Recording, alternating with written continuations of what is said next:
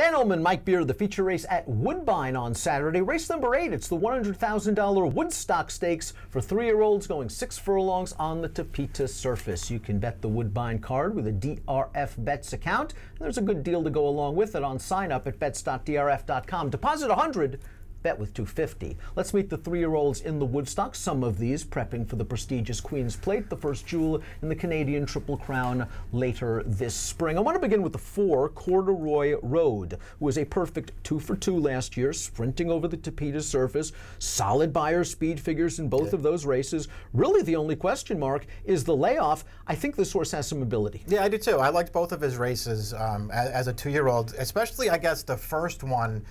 If only because, you know, he had his usual speed in that race, but he actually took pressure in there from the Boss Factor, who's also back in this race. He was able to put that horse away and hold on. He won very easily last time as a heavy favorite, but he just got absolutely loose in that race. It feels like he's not going to get loose in here off the layoff, so maybe that works against him, but he's hard to knock on what he did as a 2-year-old. Working bullets for his return for a barn that can get them ready off the bench. Keep an eye out for the 4, Corduroy Road. You talk about Woodbine Stakes races this time of year. You talk about Mark Casse. Let's begin with one of his entrants, the number 2 All-American Hero, making his synthetic debut. His sire Hard Spun does well with synthetic runners, winning 14% of the time. Comes out of a live turf race at the fairgrounds. Has produced a couple of next out winners. The 4th place source coming back to win a 1X with a 79 buyer speed figure. Usually I look at these kind of horses and I say, well, maybe they're kind of exposed after 7 starts, but it's a whole new beginning trying synthetic for the first time. Yeah, I guess it is. Maybe the surface switch will, you know, move him up. Not that he necessarily has to move up all that much. I think he fits well in here. It's nice to know that he could turn back, and even though he didn't win any of those 3 turf sprints at the fairgrounds, he ran pretty well in all of them. New top buyer for his last start. I guess he makes sense in here, Dan. If he's around the 8-1, I'm not going to argue with this horse. Casse also has the 7, Yes, I Am Free, making his synthetic debut. Uncaptured, the sire ran well on the old polytrack surface at Woodbine. He has very limited data with his progeny on synthetic surfaces.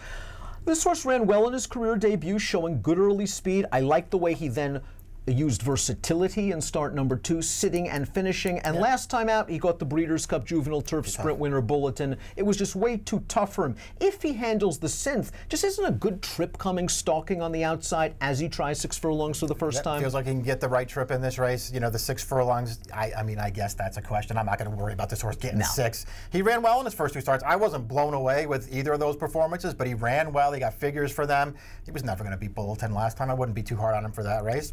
He makes a lot of sense in here. Do I want him at 5-2? Not really, but I think he makes a lot of sense in this race. Here's a formulator fact for Yes, I Am Free, the number 7. Over the past 3 years, with 3-year-olds moving from turf to synthetic sprints in non-graded stakes races at Woodbine, 30% winners and a $4.63 return on investment. The number 6, the Boss Factor, is also making a surface switch. Josie Carroll occasionally will winter her horses down in Florida, basically just to run them into shape. Sure. And I think that's what the goal was last time out. Caught a tough field. That Mucho is a talented 3-year-old sprinter for Bill Mott. The horse just did not take to the dirt, but ran some nice races last year on synthetic. Yeah, I think if you just want to look at that last race and feel like, well, they got a race into him off the layoff, so he's not coming in here, you know, first start back and maybe needing something to get him going. He's already had that race, even though he did basically no running at Gulfstream. This is his surface.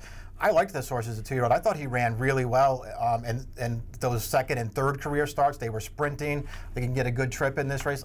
This is a horse I'm definitely going to use in here. Here's the formulator fact for Josie Carroll and the Boss Factor. The past 4 years, 3-year-olds moving dirt to synthetic, 31% winners, a $2.36 ROI. And this horse should get some pace to run into. I know the victory came in gate-to-wire fashion. He seems very comfortable sitting from just off of the speeds. Speaking of the speeds, let's look at the Timeform US pace projector. We expect the 1, Super Success, to be close to the pace. Super Success won his final start as a 2-year-old, and it was in nice fashion, beating a couple of minor next out winners. It was his first race with blinkers, and being down inside, Jesse Campbell's got to go. Yeah, he's just got to send this horse, and we'll see how much pressure he has to take on the lead.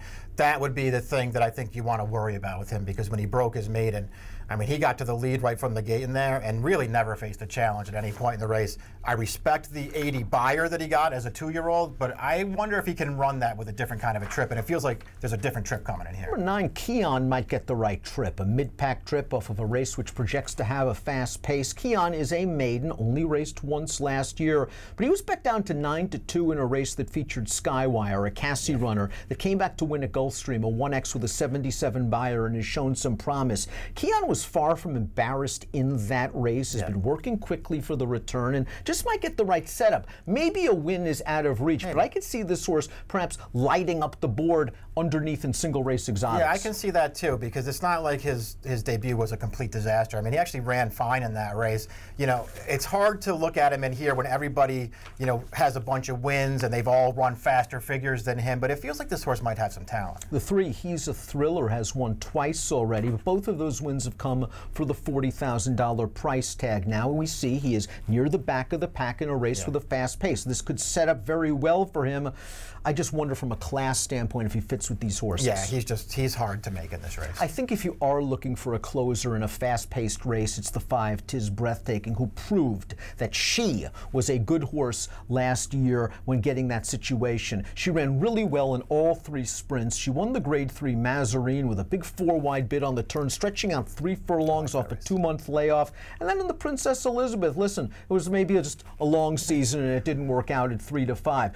I'm guessing they're probably prepping for the Woodbine Oaks, probably prepping for the Queen's Plate, but at 10-1 on the morning line, if this filly does come back firing, she's got a puncher's chance from well back. Yeah, you wonder if she's really going to come out running right off the layoff, but she did win as a first-time starter, going a really short sprint distance, and you know that she can sprint. I liked her Mazarine maybe better than any race she ran last year, stretching out, but she can sprint, and she's run some good races. At 10-1, I would be using this horse. Wide open race. We landed on the same horse, however. Let's take a look at our top selection. We're going to go with the number 8, Powell, who disappointed at relatively short odds in his first 3 races, racing on dirt and turf.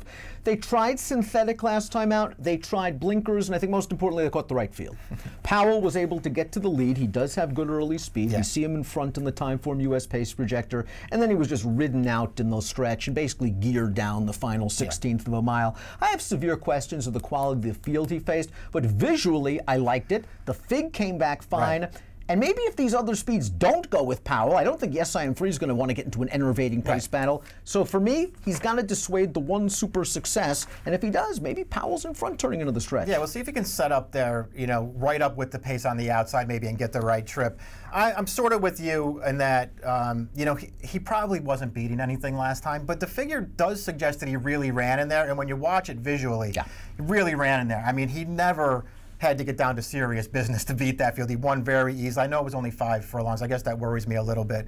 Wheeling back in 6 days, I don't love that, but I like that better than coming off of a layoff. He has a recent race. He can handle the synthetic. He's got speed from the outside, and if he's around that 6-1, I think it's he offers some value in this race. Nice outside post gives the jock options. You can go, you can sit outside while in the clear ball using the good natural speed, and he's catching some of the more fancied runners off of the layoff. 8.56 for Mike, 8.172 for me in the $100,000 Woodstock Stakes, your feature race at Woodbine on Saturday. Bet all the racing action with DRF Bets. Deposit 100, bet with 250. DRF Bets. Ready, set, bet. An approximate post time for the Woodstock, 4:56 Eastern. Good luck.